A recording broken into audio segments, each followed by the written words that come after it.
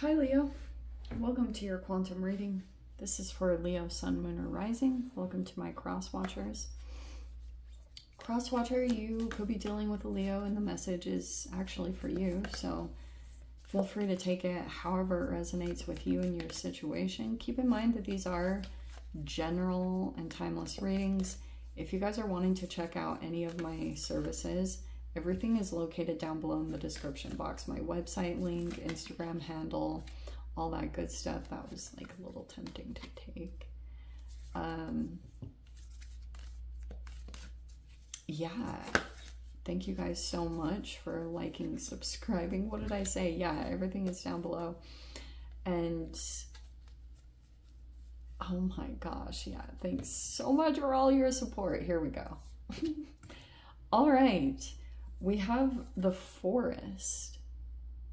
That was the first one that came out. Well, that is very interesting. So we have Agape, which is unconditional love. And then we also have the Venom and the Forest. Okay. So energetically, you could be feeling as though something is like very toxic. You could be feeling that this is like possibly something on the outskirts of whatever you're dealing with, because I feel like right now you could be trying to find the way out. I always mess up this saying. I should probably stop saying that and maybe I would say it right. Seeing the wood through the trees. What is it? I always struggle with it. What is it? Seeing... Yeah, I'm pretty sure that's it. I'm probably going to Google it, to be honest. I'm going to. Okay. Hold on, Leo. I was right. There are a couple ways that people say it, but yeah. See the wood for the trees. And so it's this whole thing about someone could be very involved in the details of something, so you don't notice what is important about the thing as a whole. Okay, so there could be something there about the way that you're navigating a particular situation. It could be a relationship, it could be involving work. Something could be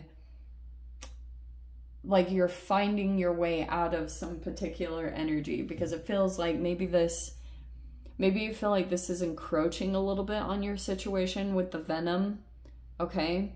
And then we have this unconditional love, which is what a fascinating balance between both of them. Maybe that's a person here that in your life, or there could be something here about coming into alignment will help you to see the situation a little bit more accurately or find your way. This could be almost like a compass. We have the Parsec. Either you guys, there's two ways that I put this, if you can see, because there's like these little lights. So it feels almost like in a situation, you're either in a relationship and there's another energy that's at a distance from you that's like maybe by themselves, or vice versa. It's going to be different for all of you. You could be the one here and you feel like there are two together over here. This can be talking about your parents, or you feel like it's in a work environment, or for some of you, heaven forbid, there's a couple coming against you. Okay, I don't really know how it's playing out, but yeah, okay. So yeah, definitely unconditional love would help the whole situation in general. I think if you can come into alignment, and if you are able to accomplish this, you'll move up in vibration, like handling the situation with grace and being able to look at this energy. I think that's where either a solution will come in or you will be in alignment back with yourself. This is very tricky. We all deal with this as humans. So it's like you can even be a good human and be toxic sometimes. Okay, that's very real. But it can talk about how, yeah, we have this situation building. This could be some energetic buildup. That's always how I see the supernova. It generally happens in these type of dynamics because I've talked about this with the 3 bacteria, with Robert Sapolsky, how like there's a bacteria that creates venom, or it's a poison. I don't know. And it has to take in all this extra energy to protect itself from its own poison that it creates. And then there's a second bacteria that, I know it sounds weird, but this exists in humans. That's why I talk about like biology and all the nerdy things that I do, because like there are certain things that happen either when you eat specific foods, you know, like this can be a person that takes in maybe even some kind of chemical.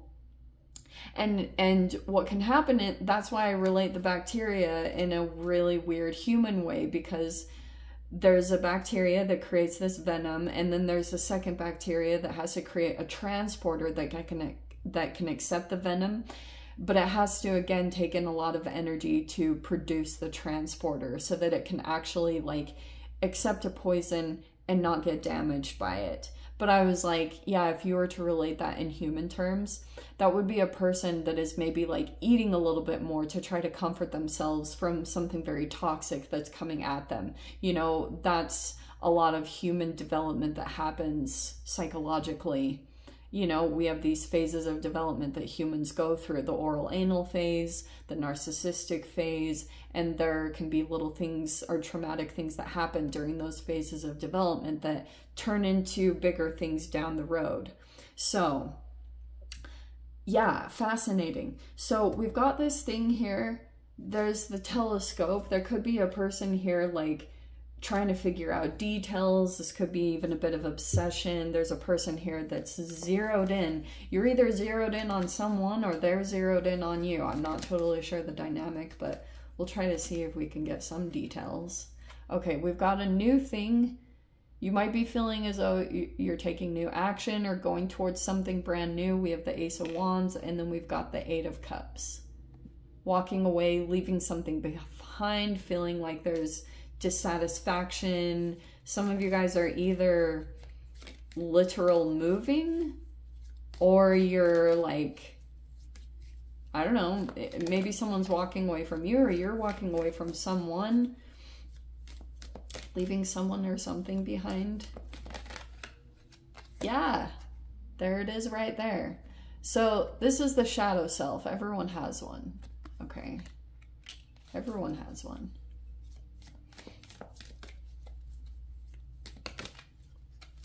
Aha. Okay, got to cover her up. We have the Fool card. That's a brand new chapter. Goodness. And then we have the Three of Cups, which can talk about social situations, friendships. So some of you guys might be about to do something big. You might be, maybe there's a preparation to take a leap in a very brand new direction or brand new path. You might want to do something really out of the norm. Okay, you might feel inspired, or for some of you guys that might even light up the path for you. Maybe it's something like that. But it looks like someone is not leaving without a bang with the supernova.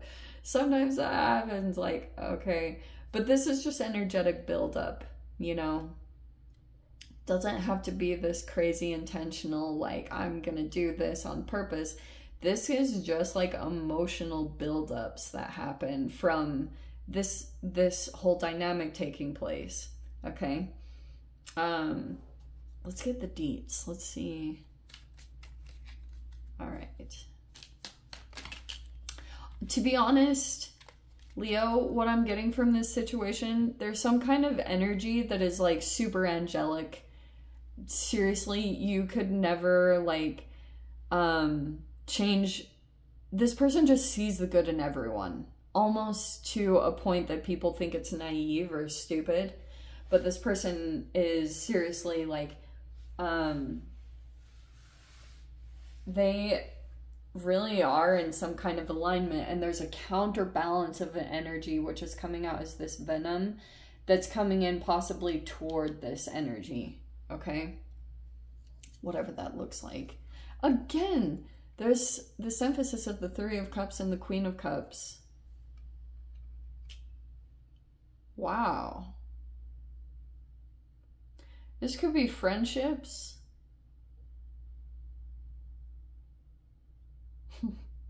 That's so interesting. There could have been a friendship with this person. This person might be dealing... this is an empath, okay? So I'm just going to talk about it energetically like that. It's not to say that this person is a full-blown saint. They probably... But whenever this dynamic happens, the empath will mirror and take on like whatever the narcissistic fleas. That's just what happens. Sorry. You can look up Sam Vaknin and look into all to the details, because it's like there's way too much information out there now. But that's generally what happens, okay? Oh, come on. Come on, cards. Oh, good. We have the Sun card. So things are being illuminated. We have the Page of Swords and the Sun card. This is really beautiful. Some of you guys... You might be making some moves right now, or you're gathering more information. This is, again, a Leo card. This is so beautiful. So you could be making movements at this time. This is a lot of positivity.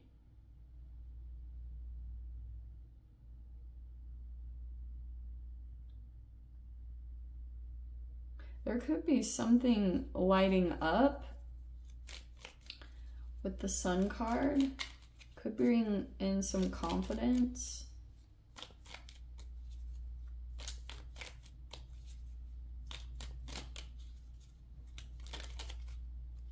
Aha, and then we have the Five of Cups. Okay, well that kind of makes sense, because I'm seeing for some of you guys, if you decide to step into this new energy, you might be looking back on something, or I don't know, maybe there's something about you wish another energy would come with you. We have the Justice card, yeah.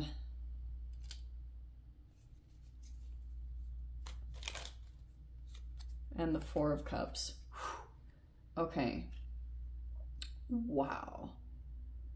This is like feeling blindfolded, or, you know, like, and some regrets, because this can be complacency or apathy, or even depression. Because there could be an energy or something that is, there's a person here that might get justice, or there could be something about the courts involved, or legal. There could be legal involvement going on here. We have the Seven of Cups. It's kind of appropriate right now for Libra season, because we're right in the midst of that. So Venus coming out of retrograde, it can start righting situations that were wronged, you know, people that had been bullied or gone through situations like that. That's why I'm not even making it up. It's the cards. So there's the Devil and there's the Venom right there.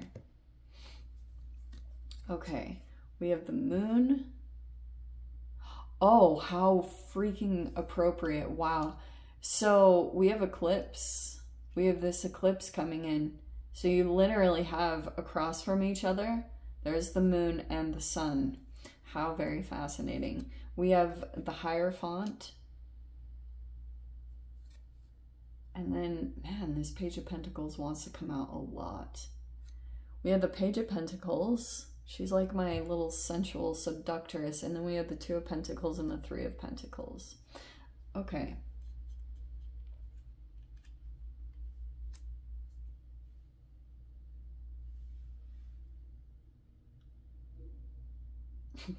Okay, I'm just gonna say this straight up.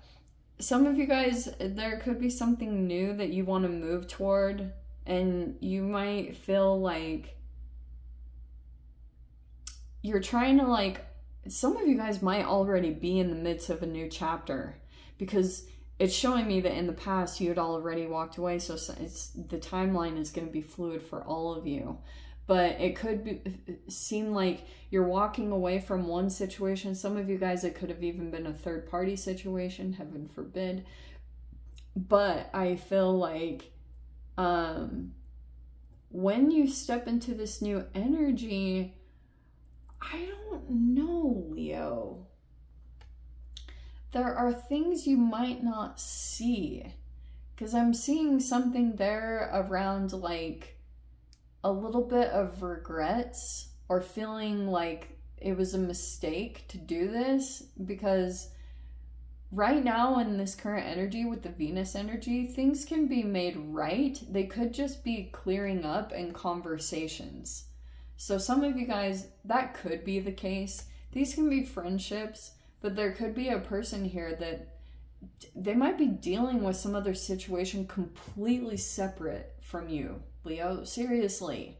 That's why I was talking a little bit about this. Like, you've got a person here. This person might be a friend. They might be in a relationship. We have the Hierophant right here. They're either in a relationship or they're like still tied up to some kind of situation, and this person is seriously like dealing with some kind of trauma. So they're like reflecting what is so like up in their face, you know? Everyone does that in general. Everyone has mirror neurons. And what happens if you become traumatized to any extent, you have mirror neurons that will literally kick on, and they start mirroring whatever or whoever is in your environment to survive your current, like you have all these survival mechanisms that are already biologically put in place inside of your body. So that's why I was pointing that out. This could be a person here that's dealing with CPTSD. Some of you guys, it's like, when it comes to this person, I know it's easier said than done, because you might feel like there's a genuine connection, or there could be a friendship here for some of you guys with the Three of Cups. But it's like, sometimes it can be challenging not to take it personal what this person is doing or saying. Okay. I don't know. There could be some lessons here that are tied up.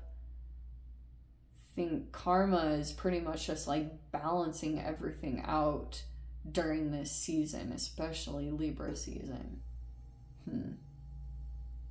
There's a buildup happening with the Supernova card. I don't know how it's going to play out. Sometimes it can surprisingly come from like any of these situations. We have a lot of Piscean energy. But there's a person here. This Seven of Cups, especially recently, that's my limerence card. That can be a person dealing with lethargy, or seems like they're in some kind of illusion. Yeah, I would say that. This person could be like struggling to break out of, like I said, limerence. Limerence is like super insane. But that can typically happen after some kind of narcissistic relationship or dynamic. You can go, you don't always have to, but sometimes you can go into another relationship or there's like another relationship that presents itself, like a person will come into your environment. It's something that was manifested by you, and then you put that person or energy on a pedestal, and then like you might not even be totally connected to that person, but you're using that person to like dissociate from whatever painful situation is going on in your current environment. Being human is so weird. I don't really know what to say, but anyway, let's dive into the extended, see whatever else wants to come out about this situation. Leo, if you guys want to join me over there, as always, feel free. Go down below, click on the Vimeo link. See you over there. But Leo, if this is where we leave things, sending you so much love, wishing you all the very best. See you in your next reading. Take care.